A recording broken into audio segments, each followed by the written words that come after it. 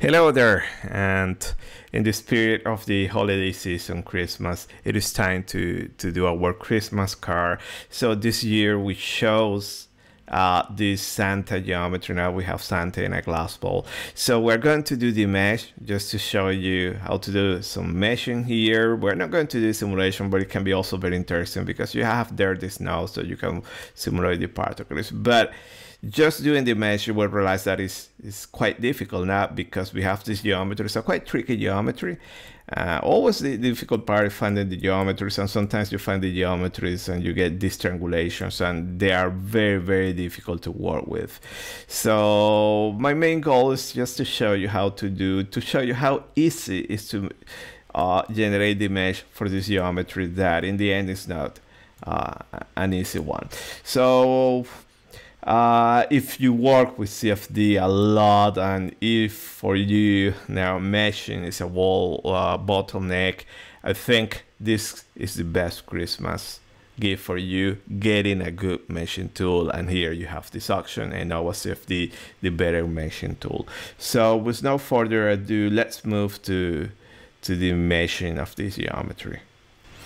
Okay, so we are in Ennova, the interface, and let's open the geometry. So very important that Ennova can read many formats. You have it all those formats available there, and let me go here that you have this funky format here, and all these formats can be read by Ennova. So let me read. I chose to use the OBG, which is a triangulation. I'm not going into details. Here we have the geometry. So very important, always understand your geometry. So here you have your transparency, and you can look what you have there. So look at that. You have the glass sphere. It's divided into surfaces. Then you have here the holder. And you can see here that kind of there is a missing surface there, but actually it's not missing. It's just because it's subdivision there. You have this null and so on. So let me hide something here. So I don't want to see the sphere. I don't want these snowflakes there. So actually I can remove them. So delete groups and content. And I end with this. So in the end, what I want to do is just the mesh around Santa in the sphere. I don't want to mesh the holder, but I want to show you something about the holder. That if you look at the holder, you might see here that there is this missing surface, which is not actually missing. You see that here you have two surfaces, but let's say that in the case that is that surface were missing, and I want to show you that you have some geometry, you can repair your geometry using Ennova. In particular, it can be very helpful when you have this kind of triangulations that can be very tricky to work with. Now it's very notorious that triangulations are very difficult.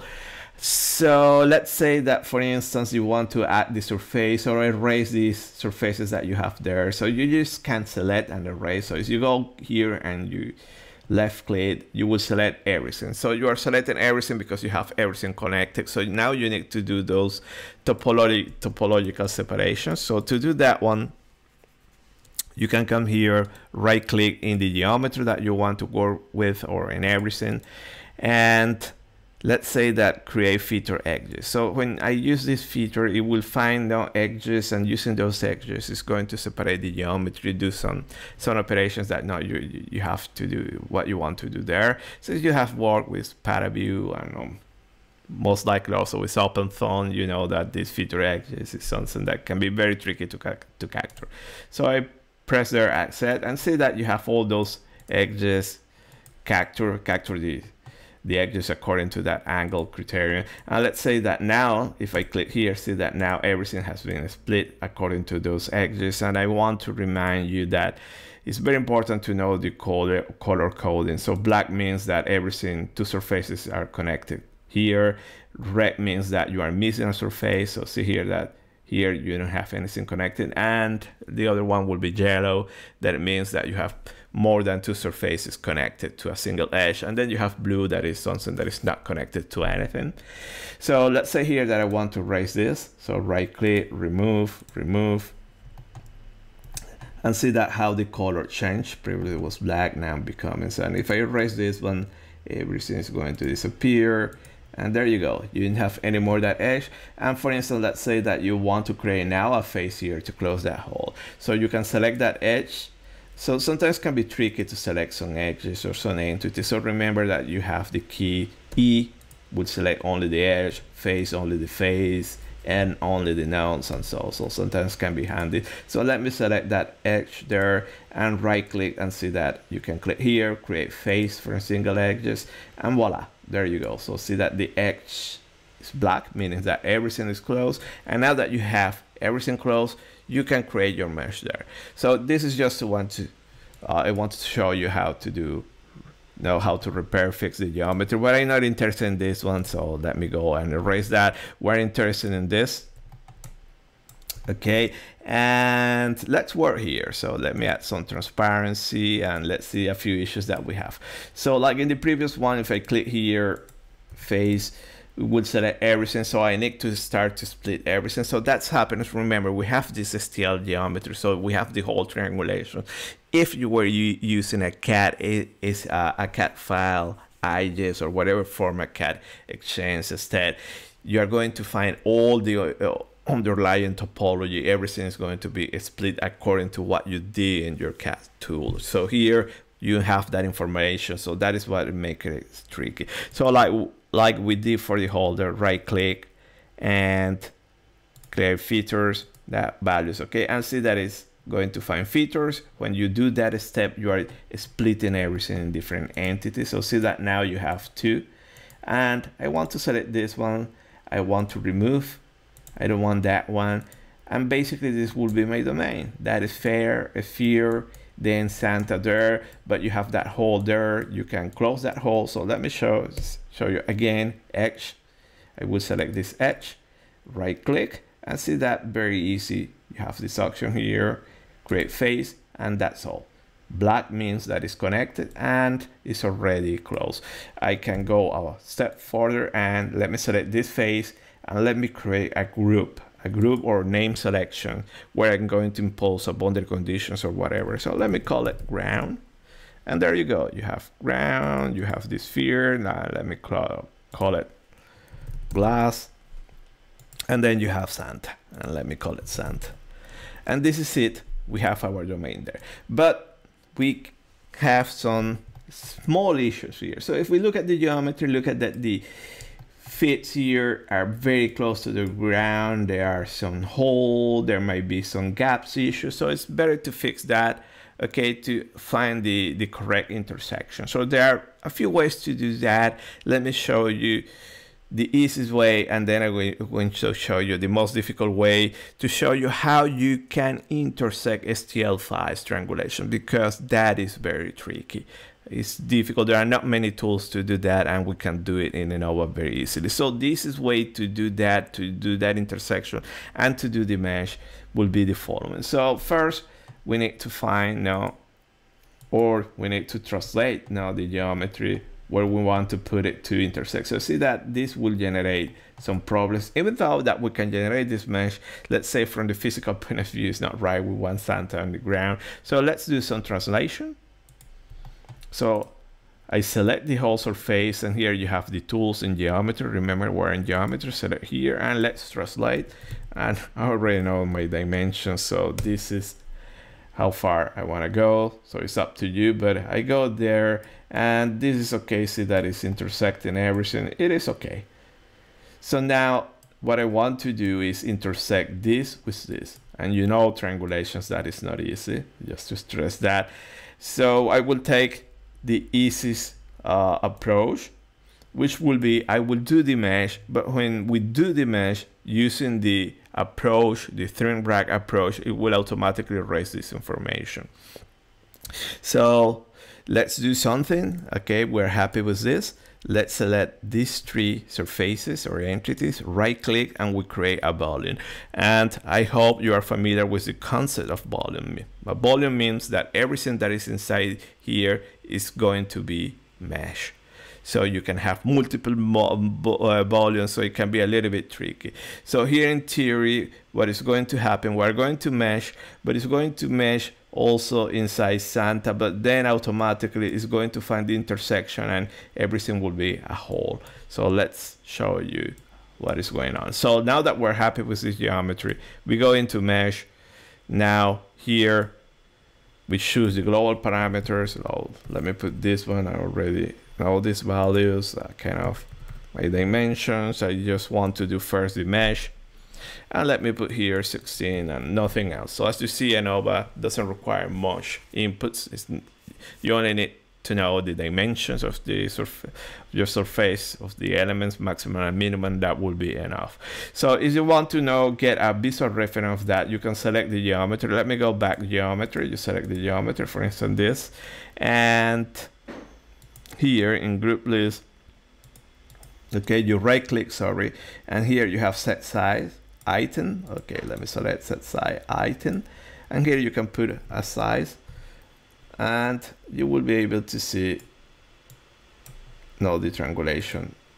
Okay, it shows it's too large value. Let me show it there, and let me go now there and see there that you have it. So you can get your visual reference. That is very, very helpful. And let's say 0.005 and then 0.001, it would be that small. Okay, so cancel, don't put anything there, and let's go to meshing. And basically these are the values I put there. Now I got my visual reference, and pretty much at this point that's all. So click here, global parameters. You have global parameters. I like to put this tab here, and we have this geometry. Okay, so this is a dirty geometry. No doubt about that, difficult to work with, and have that underlying topological representation. So in these cases, I recommend you to use the string wrap mesh method. You can also use this method, but it is trickier, and also when you have these feature edges can give you problems.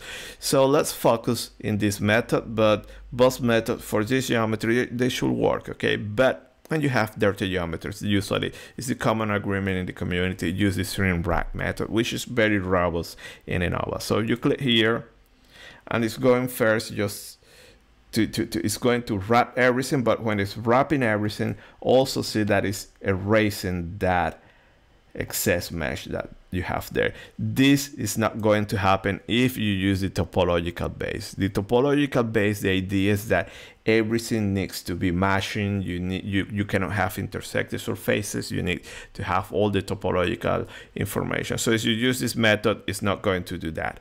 So that's why also we want to use that. So we're taking this approach. And now that we have this, and we can check now that we're happy with everything, you go to the second step. So here you are just wrapping, and the second step is that you do a remeshing, you do a triangulation, so you capture better all the features and everything, and you have a mesh that is ready to go to the volume meshing and boundary layer meshing.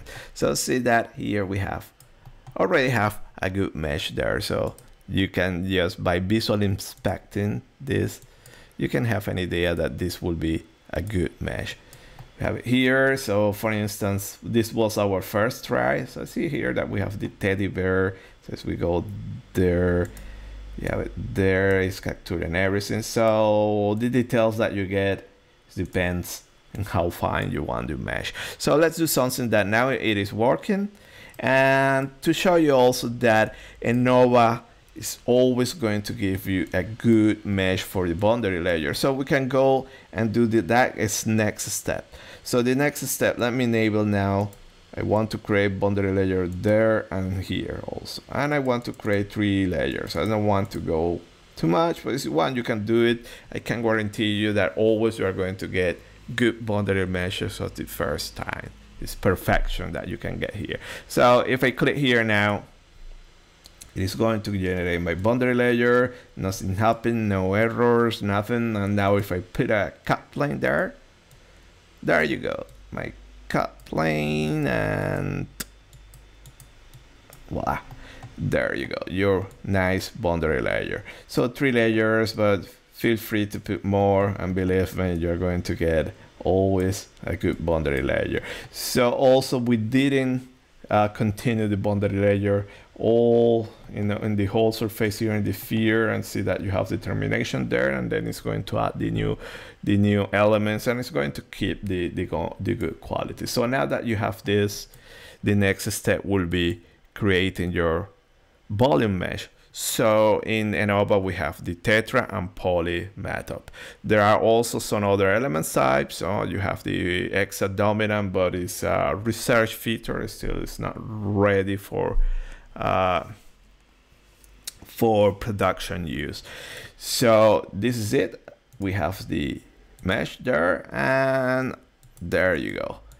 As you can see, a difficult geometry, something that it may take you some time to fix or deal with. Now in Ennova it's very easy with a very good boundary layer, and that's it. We have our boundary layer, our mesh there, volume mesh, and if you want you can go for the poly cells. I like to use this structure because it's aligned, so but if you want you can disable that structure, and remember that that option you have it here, this lattice, but I will leave it. I always like to do that. And now let me go the next step, that after you have the Tetra mesh, you go and you get your poly mesh. So usually that is the way not you work with the poly meshes. The starting point is a good Tetra mesh, and then you convert that into poly mesh that have very good properties, and I'm a big supporter of poly meshes.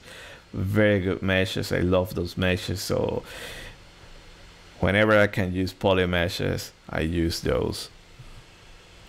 And let me go here, messages, and we have here the messages, what is happening, and we're in this step, converting the poly mesh, and tends to be a little bit slow, but it's much faster than any other tools currently available. So let's wait a little bit to see our final result.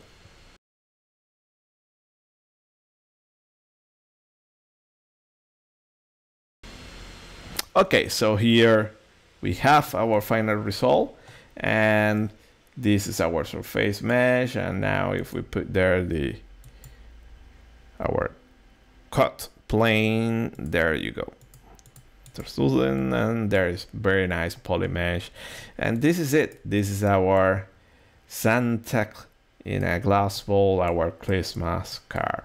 So now if you want you can get something much nicer.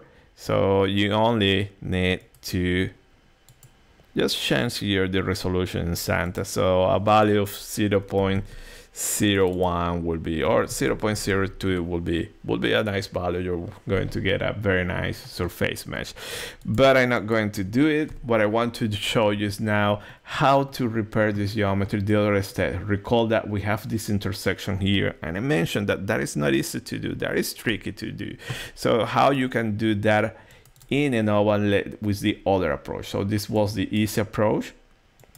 We simply took the string wrap, and string wrap automatically will detect that and it will erase, and it will do a very good job. As you see here, it's just creating the triangulation.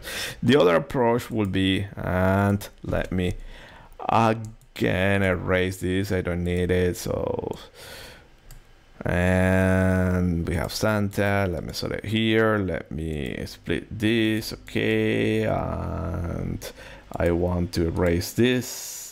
So as you see, it's very easy to work with Ennova. You have many options there. They're all available. Just simply right click or here in your top ribbon. Select here, create face for single edge, and there you go. We have translucent, you have it there. And now let me select this face, let me hide this one, and I select this one. I want to translate it. To translate you need to select the surface, and let me move it this distance down. And here let me stop a little bit to talk about what we're going to do. So the previous step, remember, we went straight to the meshing step and we use this one and automatically will do it. In this new step, I'm not going to do that. I'm going to do the manipulation of the triangulation, which is the tricky part and something that there are not many tools that can do that. So let me erase this. Let me disable transparency. So to convert this one to a mesh, to do the manipulation, so you are in the geometry model. So here in the geometry model, you cannot do that. You have this option here, but they don't work well. You need to go directly into your meshing tool. So if you go into the meshing, you need to mesh. What we're going to do is this option. So see that you convert your geometry to mesh. So that STL or OBG or whatever you were using will be converted into a triangulation. And now that you have that triangulation here, you can do manipulation. So you have all these tools to manipulate your geometry. So look at that, you have all these options, but the interesting one is this one, intersection. Okay, we can intersect mesh and it will be a very clean intersection. Just to show you, for instance, you can go like this, select this, and pay attention that, okay, let me just select faces. Pay attention that you have all these faces and they're intersected. There is no edge defining that. So if you click there, now look at that, you have that edge there dividing that. So let's do that. So you can see that you can select triangles, and you can do it manually. So if you don't have many triangles, you can do it one at a time, and it's not that bad. But here we have a lot of triangles, so let's try to do things automatically. So I will select this and I will grow my selection, and I select this face and see that it's selected all these faces. It's already separated, or you have this feature edge. But if you want to define something else, you can add this option here, and you can break at angles and so on. So you selected only this. And now let me select also here control. So to do multiple selections, control, and I will grow my selection, and to be sure that you are selecting everything, the fits there, you have it there, the fit. And now we can do click here, and there you go, we have the intersection. So now the faces, you don't have anymore there, that nasty intersection.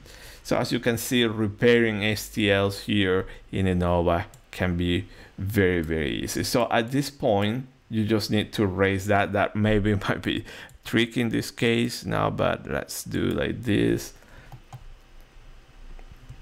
And now let me go and do a selection. So let me go here and rectangle touch, and if I do like this, and now I have remove there, or right click, and there you go, I remove everything.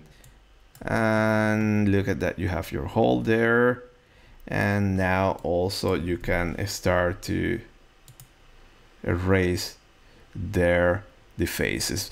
So this is the way that you can do it manually, but also you have to be smart how you do this stuff, or know a little bit what is happening. So you get the point, the idea here. You erase this one, then erase there, or let me go back to this. So here I erase those. Probably you need to do a better work, because there will be another face here. But for instance, you can select this one and then you erase that one, and see that you're going to have the hole than the previous, like in the previous case. But what I want to show you is another way to do things. So it doesn't work always, but I think, like my experience, 90% of the time it works. So first what we did was that we convert the geometry to mesh. So this works with any geometry format. It's not necessarily needs to be an STL, it can be even a CAD. I don't see any reason to do that with a CAD geometry, but you can do it. But now that you have this, and you have this intersection, you can do the opposite. You can go for mesh to geometry. So let me do it. And when you do this step, this mesh to geometry is going to automatically, and look at there, to find the intersection. And remember that we talk about the color coding. The color coding is very important. So yellow here means that we have 3 surfaces intersected, 3 or more, intersecting. So if I go here to geometry model, I can delete the mesh. Always save everything now and then, because it can be a little bit unstable, these operations, doing this triangulation and these manipulations. And look at that, now you have everything separated. So when you do that, it is separating. So you select just this, you can erase just this part. So remove, there you go. You don't have any more. And see here that also you have the intersection. Select there. So you have the imprint. When you go from mesh to geometry, it's doing all those operations again. And you remove, and there you go. You have your hole. So previous case that I still have here, we didn't do that. Automatically the dimension was detecting everything. Now we're doing everything manually. So as you see, it's not very difficult. And now what we can do is dimension, like in the previous case, you have all the intersections. There is nothing new. And let's do it. So I go here, meshing. By the way, let me go back here and let me select this one because I want to separate it. So for instance, see that this sphere, you cannot select here the buttons to separate that into the ground. So remember that you need to create this, and this feature, it will detect. It didn't detect in this case, so you need to decrease the angle. So that is the angle, the intersection, and now 30 degrees, see that is working. You have it there. Right click, and then we move it to a new group. I would call it ground, just to have something similar to the previous case, and see that ground, your Santa there inside. And now we go to, let me save it every now and then, I recommend you. And here pretty much the same, we give dimensions. So in this case I will go and give these values. Let me put here 16. I just want to do the surface first. So you can do everything in one click or in incremental step. That is the way I do it. I recommend you to do that. So you have the option kind of to do and undo, but it is up to you, but I prefer to work in that way. So local parameters, open here. You can select your local parameters. So now I will go to Santa and I will put in Santa 2. And I will enable also boundary layer to show you how easy it is to generate boundary layers. So let me put here and let me go crazy and put 10. So I know that it is not ideal. You have seen the geometry that it might give you problems in some places, but you will get the idea that it always works. And here in the ground, let me put just 3. And I'm going to use this method, but just to point out that in this case, if we use this one, it will work also, okay? Because, and let me do it, because we did this subdivision previously. In the other case that we didn't subdivide, we used the string rack to do this subdivision. If you take those two surfaces intersecting, it's not going to work. Okay, so what we did is kind of a preparation to get it working with topology-based method. However, remember this, when you have dirty geometries, it is better to use the string wrap method, dirty geometries or STL triangulation. So look at that, it's working very fine. You know, it's a very nice mesh there. So here you need to do this step here, remeshing is only applied for these ones. But one of the nice properties of the capabilities of this topology base that also will detect automatically in what regions it can put quads to get better meshes, but also to reduce the cell count. So see here that is putting quads in these regions, that it automatically will see that, okay, if I put these quads, I can reduce the cell count and get better quality. And let me hide there. Also this method, it will adapt much better to the curvature. So you have many features there that if you compare with the previous one, you will see that this one, it will have the tendency to resolve better. Look at here that is putting also quads in these regions to improve, you know, the mesh quality, get better meshes and so on. So this is it. Actually, yeah, it's much better here. So visually, just you can get an idea that this one works much better. The teddy bear is also nicer. Obviously in this case also the resolution, it was much larger, but in any case also I'm quite sure that you put something similar, this one is much better for details. So now the next step is generate the boundary layer. So remember that I went a little bit crazy here. I put 10, that maybe might be a little bit too much. Let me click here. Okay, now I already have the messages there. No, messages here. So I put it there. So you can get the history, what is happening, what it's doing. automatically, remember, it runs in parallel and will try to exploit now to use all your cores. And that, if you want to control that, you have preferences that you can control now, the parallelization level and so on.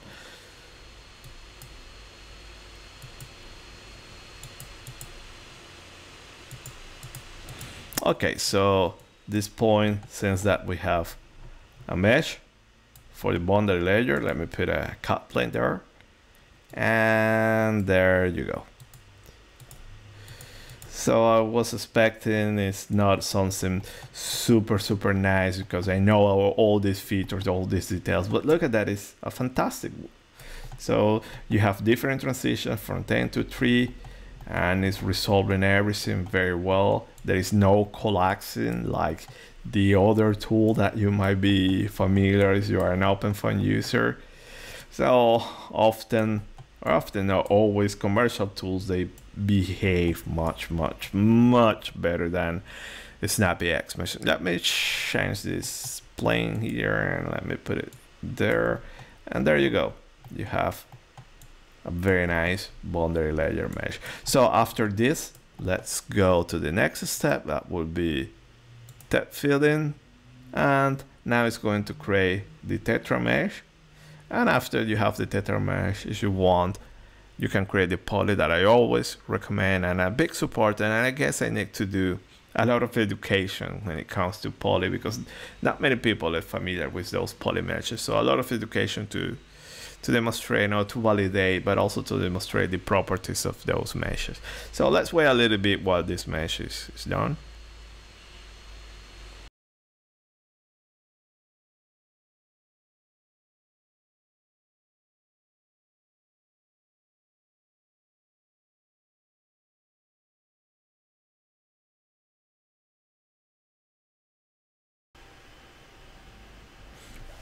Okay, so I'm back, and there you go. We have our nice mesh,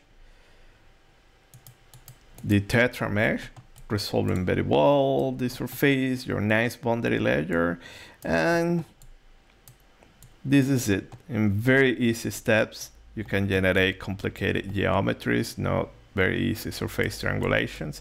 You can get super high quality meshes. So let's do the last final step, and let's do the poly mesh in this geometry.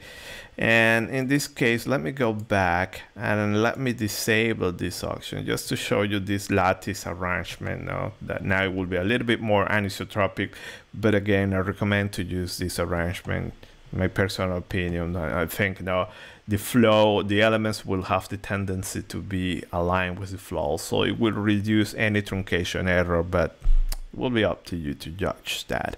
So now that I have that disabled, click there, enable the polyhedral mesh, and let me go depth fill, and it will do the Tetra and the conversion to poly. So at this point, let's wait a little bit to see the final result.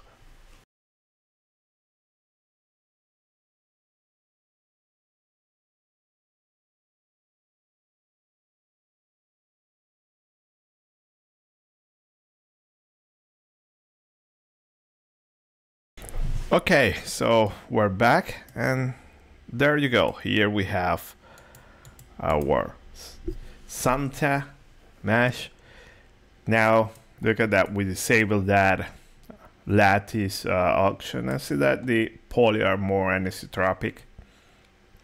Our nice boundary layer, our nice surface mesh resolution in a few simple steps.